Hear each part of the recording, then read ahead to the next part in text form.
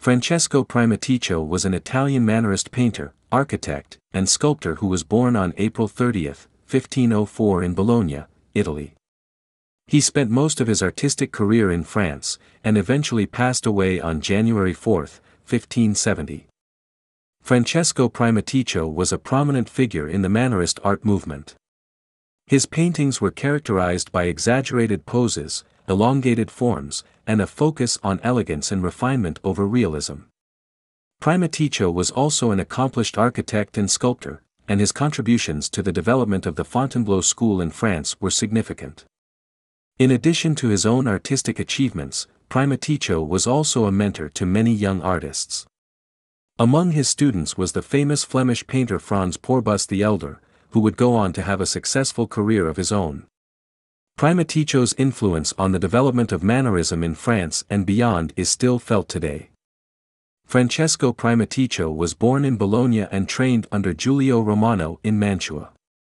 He became a pupil of Innocenzo da Imola and executed decorations at the Palazzo Te. Later, he secured a position in the court of Francis I of France in 1532, where he worked with Rosso Fiorentino at the Château Fontainebleau. Together, they created some of the most impressive works of the time, influencing French art for the rest of the century. After Rosso's death in 1540, Primaticcio took over the artistic direction at Fontainebleau and continued to make designs for tapestry weavers. He was also asked to design elaborate ephemeral decorations for masks and fêtes, which survive only in preparatory drawings and, sometimes, engravings.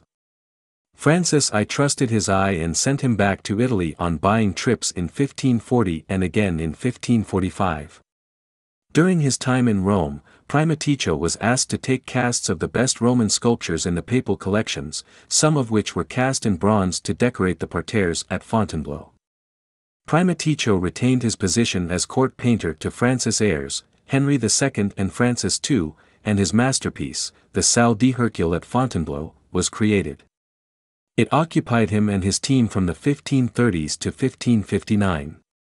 Towards the end of his life, Primaticcio turned to architecture, creating his greatest work, the Valois Chapel at the Abbey of Saint Denis. Despite not being completed until after his death, it was highly regarded. His crowded Mannerist compositions and his long-legged canon of beauty influenced French art for the rest of the century and beyond.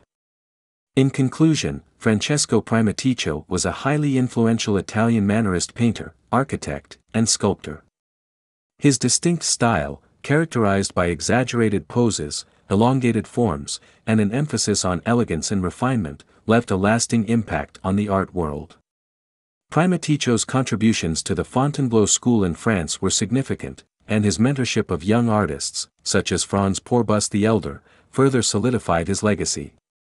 His influence on the development of Mannerism, both in France and beyond, is still felt today. Despite facing challenges throughout his career, Primaticcio's talent and vision continued to thrive until his passing in 1570.